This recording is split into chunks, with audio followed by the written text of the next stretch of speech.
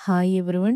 ഇന്ന് നമ്മൾ ഡിസ്കസ് ചെയ്യുന്നത് behavioural foundation of macro economics എന്ന മൊഡ്യൂളിൽ നിന്ന് വരാൻ ചാൻസ് ഉള്ള എക്സ്പെക്റ്റഡ് ക്വസ്റ്റ്യൻസ് ആണ്.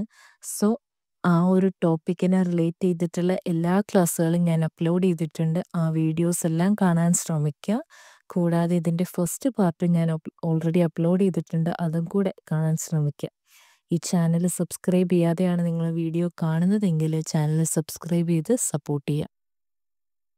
First question, according to Keynesian theory, investment demand depends primarily on option A, marginal efficiency of capital and interest rate, option B, marginal propensity to income, option C, national income, and option D, real wages.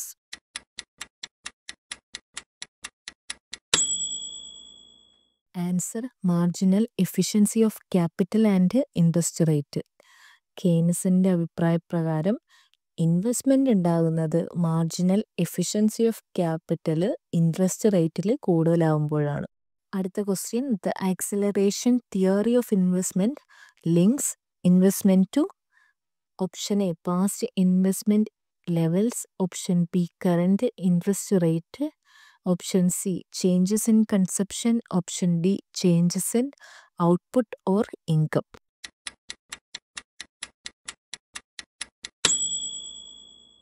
Answer, changes in output or income. Income കൂടുമ്പോൾ ആവശ്യങ്ങൾ വർദ്ധിക്കുന്നു, അതനുസരിച്ച് investment ആവശ്യമായിട്ട് വരുന്നു. 13th question, which of the following is a feature of the neoclassical investment theory? Option A, investment depends only on profit.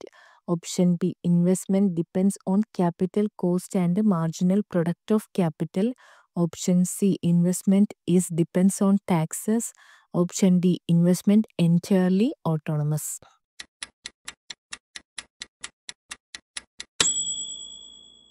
Answer, investment depends on capital cost and marginal product of capital. Investment എന്നത് use of cost of ക്യാപിറ്റലിൻ്റെയും capital പ്രൊഡക്ടിവിറ്റിയുടെയും അടിസ്ഥാനത്തിലാണ് നിശ്ചയിച്ചിരിക്കുന്നത്. ഓപ്ഷൻസിലേക്ക് വന്നാൽ മറ്റ് options എല്ലാം wrong ആണ്. അടുത്ത question, in the കെയ്നേഷ്യൻ theory investment is considered option A stable function of income, option B volatile and influenced by expectation, option C fully determined by savings, and option D, always greater than consumption.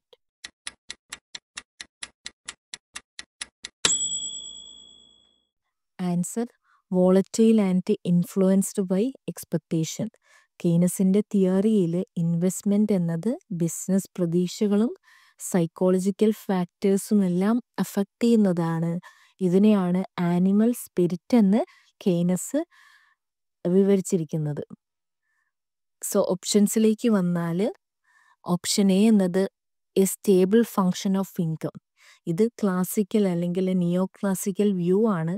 Kaynes investment എന്നത് unstable ആയിട്ടാണ് പറഞ്ഞിരിക്കുന്നത്.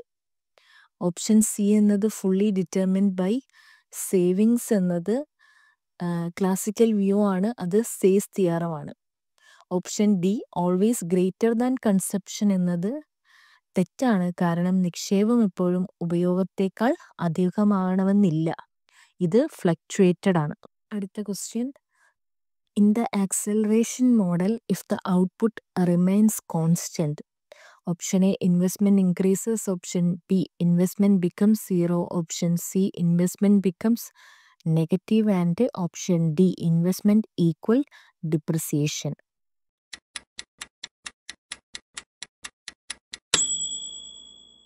Answer, investment become zero. ഔട്ട്പുട്ടിൽ മാറ്റമുണ്ടെങ്കിൽ മാത്രമേ investment ഉണ്ടാവുകയുള്ളൂ. So output constant ആണെങ്കിൽ investment zero ആയിരിക്കും. ഓപ്ഷൻസിലേക്ക് വന്നാൽ output increase ചെയ്യുമ്പോഴാണ് ഇൻവെസ്റ്റ്മെൻറ്റ് കൂടുന്നത്, ഇൻവെസ്റ്റ്മെൻറ്റ് നെഗറ്റീവ് ആവുന്നത് ഔട്ട്പുട്ട് കുറയുമ്പോഴാണ്, സ്ഥിരമാവുമ്പോഴല്ല. ഓപ്ഷൻ ഡി എന്നത് investment equals depreciation.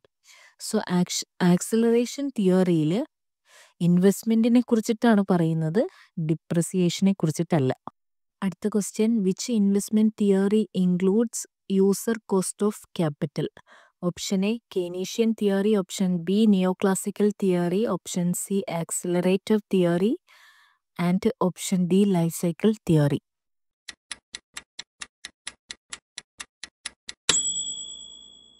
Answer neoclassical theory.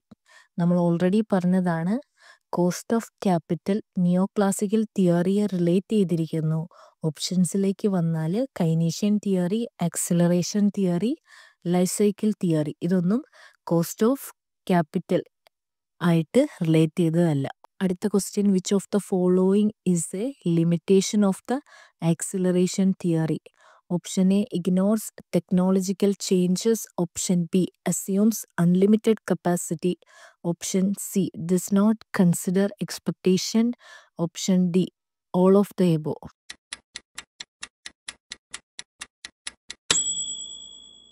Answer all of the above. So ഇവിടെ പറഞ്ഞിരിക്കുന്ന എല്ലാ ഓപ്ഷൻസും acceleration തിയറിയുടെ ക്രിറ്റിസിസമാണ്.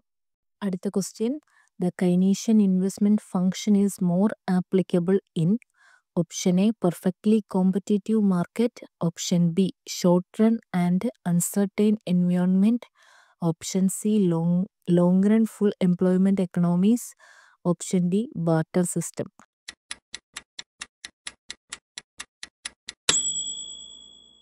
Answer short run and uncertain environment. നമുക്കറിയാം കൈനീഷ്യൻ ഇൻവെസ്റ്റ്മെന്റ് തിയറി എപ്പോഴും ഷോർട്ട് റൺ ഫ്ലക്ച്വേഷനെ എക്സ്പ്ലെയിൻ ചെയ്യുന്നതാണ്. 19th question, if marginal efficiency of capital MEC false below interest rate, investment will option A increases, option B stay constant, option C decreases and option D B unaffected.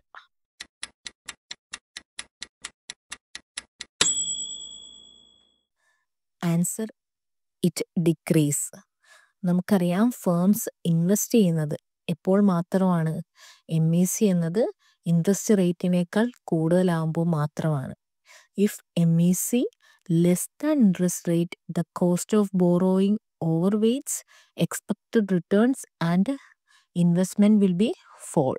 20th question, according to the neoclassical theory, a fall in interest rate will option A have no effect on investment, option B decrease investment, option C increase investment by reducing user cost of capital, and option D increase savings.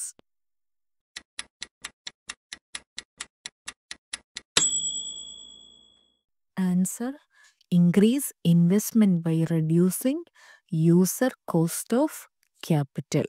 പലിശ കുറയുമ്പോൾ, interest rate കുറയുമ്പോൾ ഉപയോഗച്ചെലവ് കൂടുകയും കൂടുതൽ investment നടക്കുകയും ചെയ്യും. So ഈ ക്ലാസ്സിൽ നമ്മൾ ഡിസ്കസ് ചെയ്തത് behavioural foundation of macro economics എന്ന ടോപ്പിക്കിൽ വരാൻ ചാൻസ് ഉള്ള 10 ക്വസ്റ്റ്യൻസ് ആണ്. സോ ഈ ക്ലാസ് നിങ്ങൾക്ക് ഹെൽപ്ഫുൾ ആയെന്ന് വിചാരിക്കുന്നു. ഈ ക്ലാസ് നിങ്ങൾക്ക് ഇഷ്ടപ്പെട്ടെങ്കിൽ ചാനൽ സബ്സ്ക്രൈബ് ചെയ്തും വീഡിയോ ലൈക്ക് ചെയ്തും സപ്പോർട്ട് ചെയ്യുക. നിങ്ങളുടെ അഭിപ്രായങ്ങൾ കമൻറ്റിലൂടെ അറിയിക്കുക. ഫ്രണ്ട്സ് ആരെങ്കിലും ഈ എക്സാമിന് വേണ്ടി പ്രിപ്പയർ ചെയ്യുന്നുണ്ടെങ്കിൽ അവർക്ക് കൂടെ വീഡിയോ ഷെയർ ചെയ്ത് കൊടുക്കുക. Thank you for watching.